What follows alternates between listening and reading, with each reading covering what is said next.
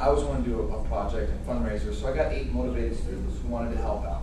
So we did continual fundraisers.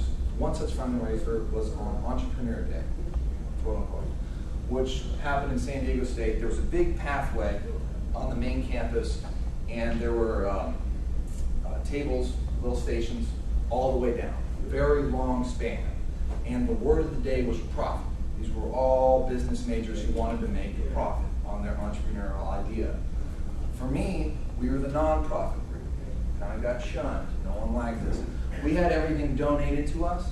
On this day, we had a diner, we had Costco, we just had a whole bunch of donated, which in itself was very moving to see people so willing to give. On this day, we were the most profitable stand. We made the most amount of money. All the stands around us lost all of their money. So this was very inspiring for us. We're a nonprofit, we make the most profit. I thought that was very cool. And during this time, we actually had parents and students stop on a regular basis asking if they could go to Kenya. This time, I knew we didn't have a visitor center. We were planning to get that visitor center. Just hold on, So we collected a lot of information, but everyone wanted to go and to experience and to help and do good work and be that direct hand connection. And since we have that visitor center now, it's very exciting because we know that there's that interest of the young people, youthful, especially in the college, because that's where I've got the most traction in. They all want to go. They all want to experience it. So this is a lot of the areas of progress, the awareness, the schooling, the basic needs, and the structures that we've already had built. This project began in 2008. This has been 3 years, which is very exciting for us to have such progress in such a short span of time. Now I want to move into where we see this project going in the future. The 3 areas that we want to focus on in 2012. The first is the food program. The second is the schooling effort. And the third is the connection that we wish to instill and to build. The food program that we wish to set up is an agricultural-based program. They currently own land and they're growing crops on it, but we want to get more crops. We want them to teach them how to fish. We want them to be able to be self-sustaining. It's not going to help just to give them the fish to eat each day and keep bringing that fish. If we give them enough land, they can be self-sustaining, and we can grow not only the kids, the crops, we can get them up to a level where they can help out in the area, but more importantly, they can help out themselves. And if they're self-sustaining, that will be a huge accomplishment. This is something we want to focus on, is getting that land, getting the food, getting that system to start kicking off in 2012. We're very excited about this, especially since we already reviewed the basic needs.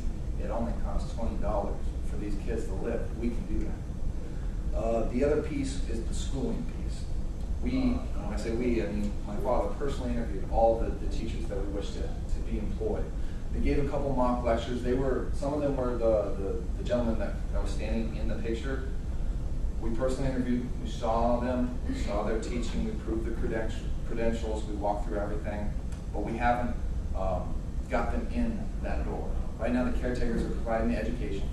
We want to step that up, get the professionals, teachers, and eventually get better teachers. So that's going to be a continual effort, but in 2012, our goal is to get K through 7 kicked off with that better education level, stepping the bar up.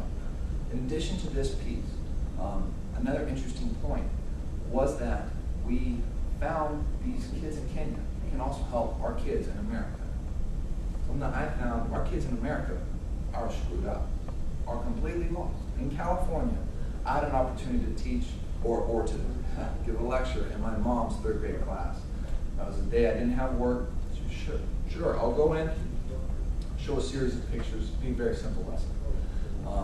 In this lesson, I had all the kids, and I just put up pictures of the playground, the classroom, very simple pictures.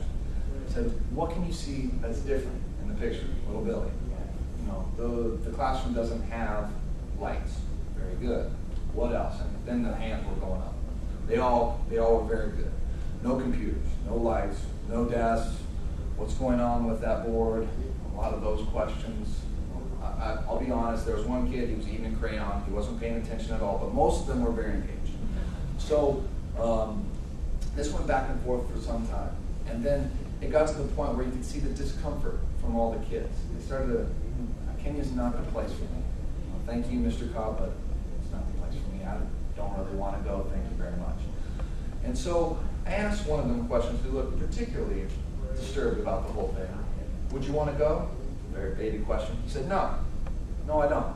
Very proud little California third grader. No, I got a PlayStation here, a TV, I'm good. No, thank you.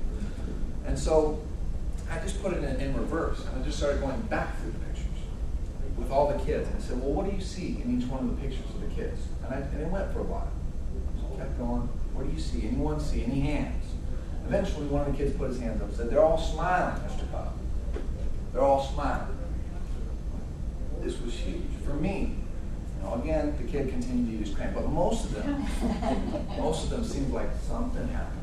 I thought, you know what, if I could do a little bit, hopefully it'll go a long way.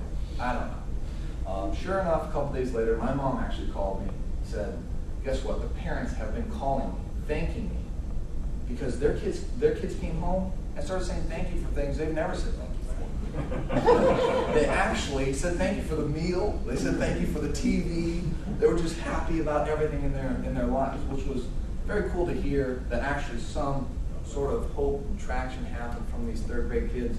I'm sure he didn't, who was eating crayon, but all these other kids seem to have a moving experience, and I'm just glad to be a part of that. But more importantly, those kids in Kenya were the ones who did it. So hopefully we want to be able to continue that effort in providing these lessons, these moral lessons for these kids in America who are so far detached from basically everything. So we want to obviously continue doing that in both fronts of providing the education, upping the education, and then connecting the students in Kenya with the students in America. Speaking of connection, that's the third piece that we want to move forward with in 2012. One of the things we're excited we want to start kicking off is to have conference calls with people who are interested in America with the people in Kenya. We want people to connect. And we have the people who speak English who can share stories. We have people who are motivated over in America who are sharing stories. We get them together, good will happen. That's our plan. And the progress that we wish to continue going towards is those people going to Africa. You get to start to talk to those people. We want to eventually have people visit the visitor center, do good work, help out. But most importantly, it'll change both lives. Both parties will experience great things, which is what we're very excited about. Providing that connection and the opportunity for not only young people, not only anyone that we meet, but anyone who's motivated and interested enough in America to go and visit Kenya at our visitor center and help as much as they can. So I know I've done a little bit of work on the social networking front. I'm not very good, but we do have a Facebook page just for the kids. But we continue this effort to try to speak when we can and where we can. I want to thank you guys for giving me the opportunity to share the Little Rescue project that we've been undergoing for the last 3 years. I'm going to bring Marty up here. I know we've saved some time. You might want to comment on some of the church fund, but I wanted to really see if there's any questions, comments, any feedback that you guys have.